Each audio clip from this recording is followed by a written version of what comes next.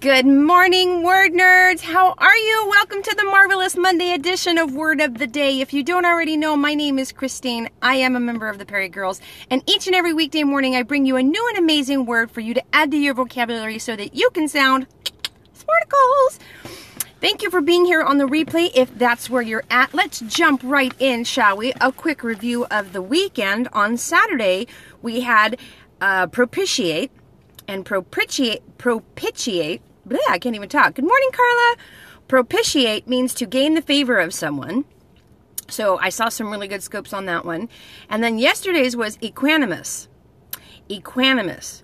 And equanimous means even-tempered, calm, composed in all circumstances. Hello, smartphone. How are you, my friend? So those were Saturday and Sunday. So now we know. Good morning, John. So today's word of the day for Monday, January 30th. Can you believe it's the 30th already? Good morning, Scott. And if you don't already have your W-2s out, you got one day left. So today's word of the day is scrutable. Scrutable. S-C-R-U-T-A-B-L-E. S-C-R-U, screw, table, T-A-B-L-E, scrutable, all right? And someone who is scrutable, this is an adjective, is someone who is capable of being understood. So, do we know anyone in the world? Sorry, I had to throw the W-2s in there because it is January 30th. Do we know anyone in the world who might be considered scrutable? Can we think of anyone? Is anyone capable of being understood anymore? I mean, I know you can understand the words that are coming out of my mouth, but can you truly understand me? Can you understand who I am, what I do, where I'm from? I don't mean to go too deep on this, but someone said something to me on Twitter this morning, and it's not that I'm mad. People who are inscrutable. Well, people who are unscrutable are people who cannot be understood. It would be the opposite, right?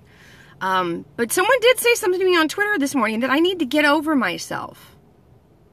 And I thought, you don't know anything about me. Because, yeah, I have a tendency to be unhumble about a lot of things and kind of boisterous, but I'm also one of the most humble people I know when it comes to social media. I have not once gotten on a soapbox about either side of any issue. Yeah, right? Someone said, I need to get over myself. Those were his exact words. You need to get over yourself. Because I called out a reporter for doing something that a reporter shouldn't do. And I called her out on Twitter for it. Now, she came back with an explanation, and I came back with the second question. AP rules, well, it's not even a rule, it's AP guidelines. Trolls are, I don't think this guy's a troll, though. I really don't. I think he's honestly just so far on one side of the issue that he's firing off at anyone who he thinks is the opposite side of the issue. Honestly, I think he said that because he didn't have a valid argument, so he had to go personal. I'm just writing it off as that. He didn't have a valid argument for my question, so he just went personal and told me I needed to get over myself. So anyway, the AP guidelines are that when you're referring to a head of state, you use their title the first time you refer to them, and then you can call them Mr. or Mrs. or Miss after that. Well, this one reporter did a story, and it was like the 6th or 7th story on the night. The first time that reporter referred to the president in that story, she referred to him as Mr. Trump. And so my question to her was, aren't you supposed to call him President Trump? And she replied with the AP guidelines. So I looked them up. And I was like, yeah, those are the guidelines. But in your story about Dianne Feinstein filing a suit against him, you called him Mr. Trump the first time you referred to him. So I was just asking a question. Honestly, this is one of the news people who usual response to facts go, yeah, exactly. I actually really, really, really respect this news reporter. Her name is Heather. She's out of the San Francisco Bay Area. She's drop dead gorgeous. And I love her reporting. I really do. I enjoy watching her report. Her name is Heather Holmes. She's really smart. She's really well put together. She adds a little humor to certain things, but she's very serious about the serious news. I've never seen her put any spin on anything so that she's being one side of the aisle or the other. She's a journalist. So I was simply asking her a question about being a journalist and what was the rule about calling someone president versus Mr. And this troll tells me, well, okay, he's not a troll, but this guy comes on and tells me that I need to get over myself just because I'm asking these questions.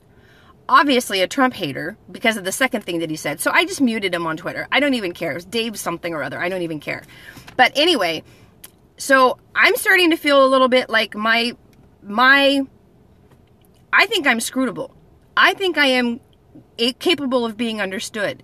If I think someone isn't understanding something that I'm saying or trying to get across to them, I'll double back on myself and try to come at it from another direction.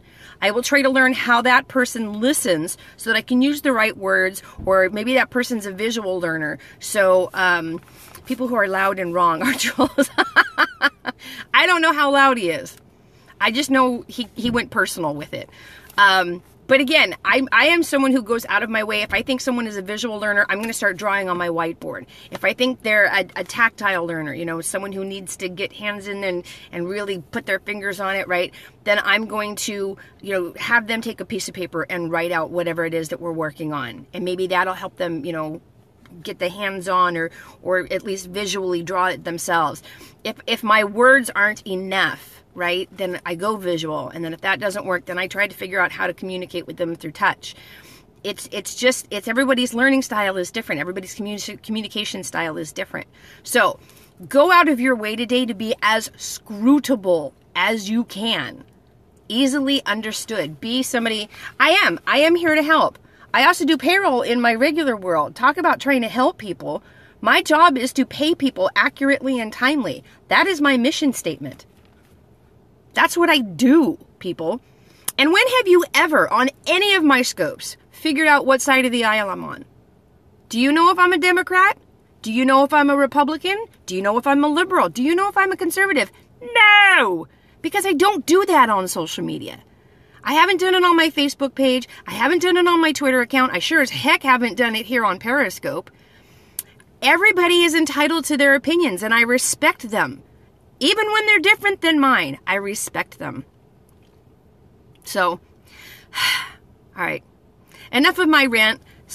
Word of the day is scrutable, capable of being understood. S-C-R-U-T-A-B-L-E. Use it, don't abuse it. Be very, very scrutable today. Be easy to understand. Go out of your way to make sure that people understand what it is that you're saying. Don't get frustrated with them if they're not understanding it. Maybe you need to change the way that you're approaching it. That's okay. It just means you need to do a little changing. Change is not scary. Change is not bad. Change is sometimes a really good thing. Okay? I'm just saying.